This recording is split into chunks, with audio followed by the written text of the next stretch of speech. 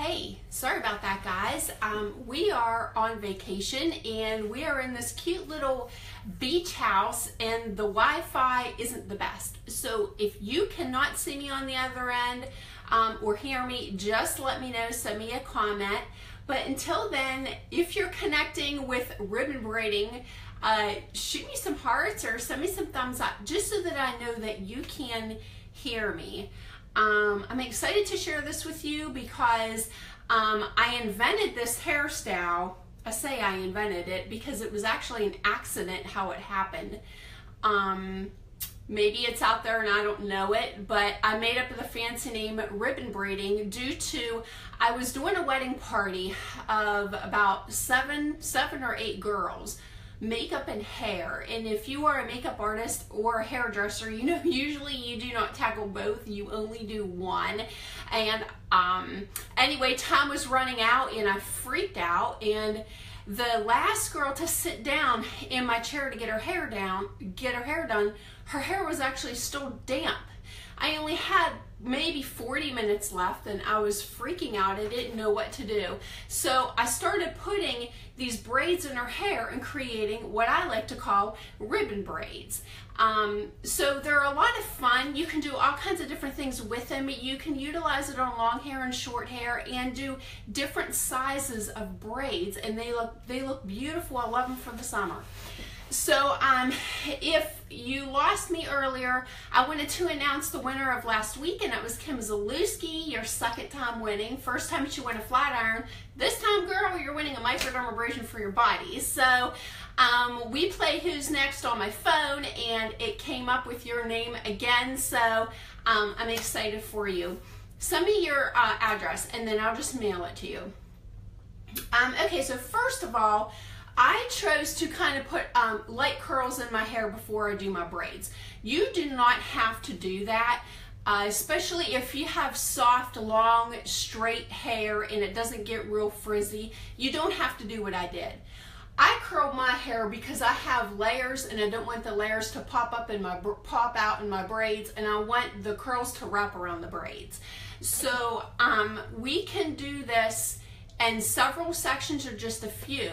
I'm going to stick with the picture that I was advertising with all of you of that real pretty elegant updo, and I'm going to do 3 braids. We're going to ribbon them, and we are going to pin them. I'm going to use these really long bobby pins to secure them. So the beefier your braids are, the longer the bobby pin you want to use. If you are going to do really small braids and several of them, then you want to move down a size. This is a normal size bobby pin, but there are actually bobby pins out there that are half the size of a normal bobby pin, and they're excellent for really teeny tiny braids. I did do a tutorial. It is on my YouTube channel under Cottage Clippings, and it's how to shop for a bobby pin and how to insert the bobby pin. So if you missed that, I'm going to encourage you, go to YouTube, type in Cottage Clippings, and you'll go right to it, and you'll see how to utilize these bobby pins. I'm going to try to use maybe 7 bobby pins for this hairstyle, and that is it. Maybe we'll go over, it depends on where this, where it takes us. But yeah, I'm going to get started. So those of you who are joining and tuning in, know that I'm out located by the Pittsburgh airport. My hair salon is, and it is called Cottage Clippings. Right now I come to you on my vacation. I have been coming to you faithfully every Wednesday, and I haven't missed since January. So we are on Anna Marie Island right now, and I'm in this cute little house. It's adorable, and we were scrambling for lighting and a place to do this. So I hope that y'all can hear me. While I'm doing this, I'm sectioning my hair right now in 3 sections. If you have any questions as I'm doing this, please feel free to ask. But we're going to stick to this one hairstyle, and then I'm going to show you next week another hairstyle. Thank you, Jen. Thank you. Happy vacay, indeed. Okay. So I have these 2 sections and 1 section in the back. Jennifer's perfect hairstyle for you. Perfect. You can do this. So here's what I'm going to do. I'm going to put a loose braid, and the future video that I'm going to share with you, we're actually going to put a gum band in it here, then braid it, because we're going to weave flowers and vines in through the braid.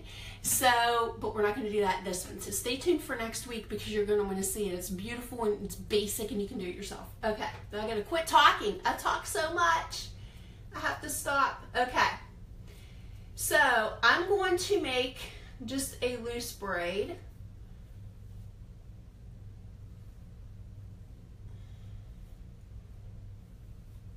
And the messier the better. You don't want to be neat with this because the hairstyle, if you saw the picture that I posted of this hairstyle, it's not a neat style. So letting the hair kind of free flow wherever it goes. One of the mistakes that I see when people do messy updos is they quit too soon. A messy updo doesn't look great until it's finished. So you want to finish it and just take your time. So, all right, here's this basic braid, and I'm going to pancake it just a little bit. Now, I did that in a video a couple weeks ago. I taught you how to make these braids a little bit beefier. So before I do anything, I want to kind of make these a little bit wider, just like this. Okay, now when you get to the bottom, and you have your 3 pieces, you're going to take one of the 3 pieces and you're going to just hold on to it and you're going to ribbon it, and you're going to take all this hair, you're going to push it up like this, and you're just going to have this one piece. Once you get to the top, you're just going to kind of pull the hair like this. Pull the hair out just a little bit.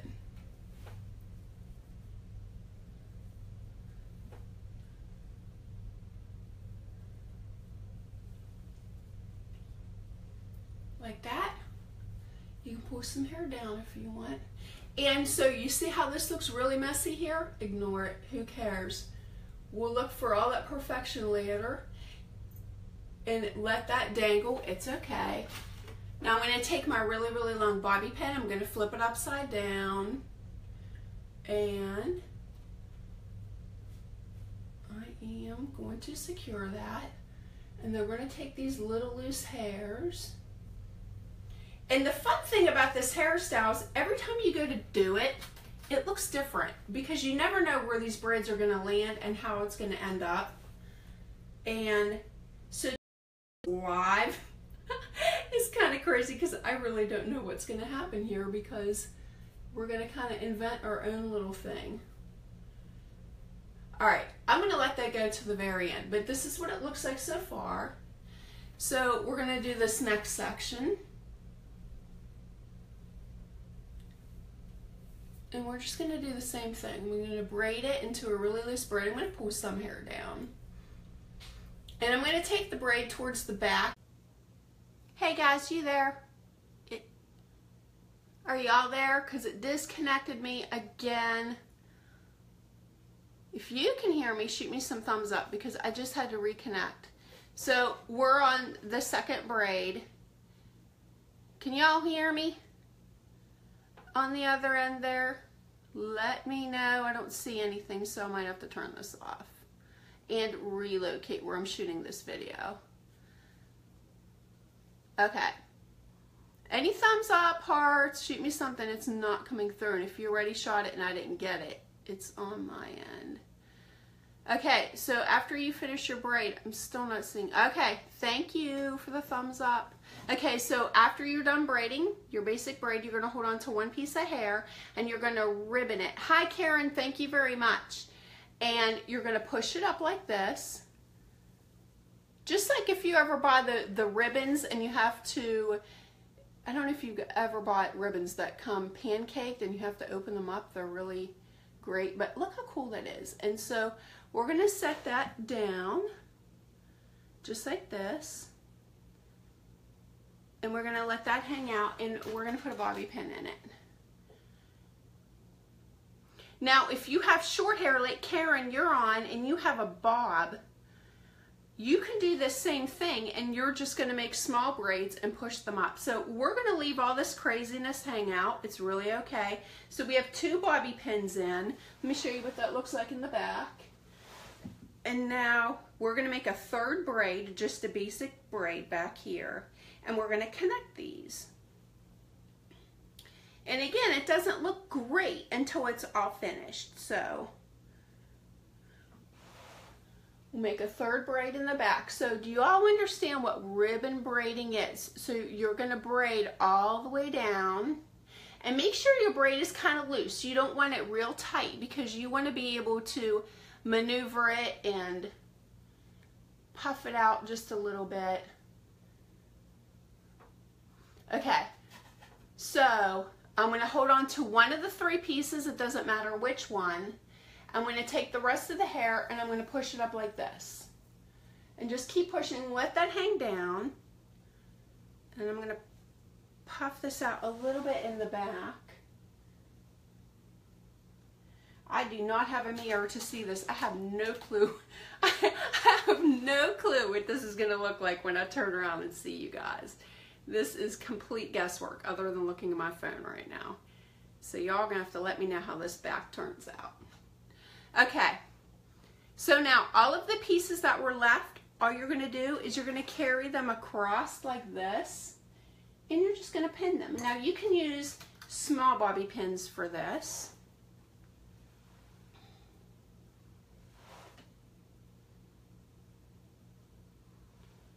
All right, hold on a minute. And I'm just going to be tucking this inside. You can put it anywhere that you want, guys, anywhere.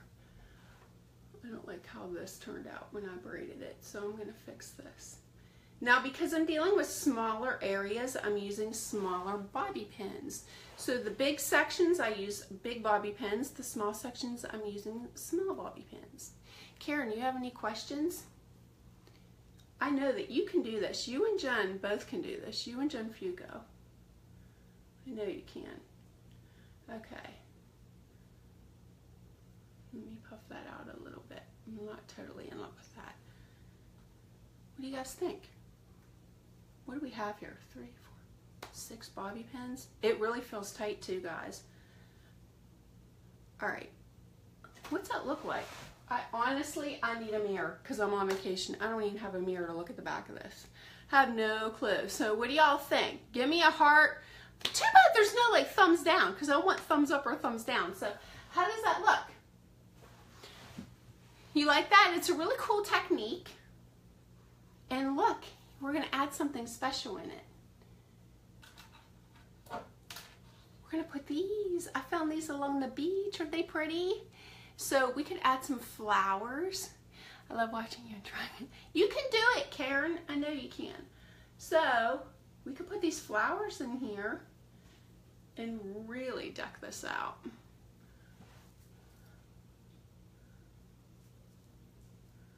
Now, I prefer to do these flowers with hairpins, not bobby pins, but I didn't bring any on vacation with me. So when you do flower placement, you do them in multiples. You either do 1 or 3.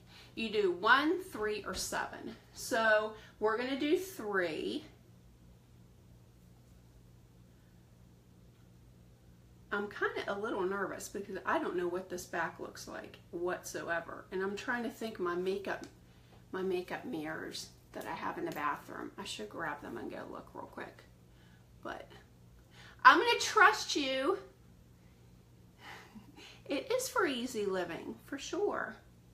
But look how cute, guys. Do you like the flower?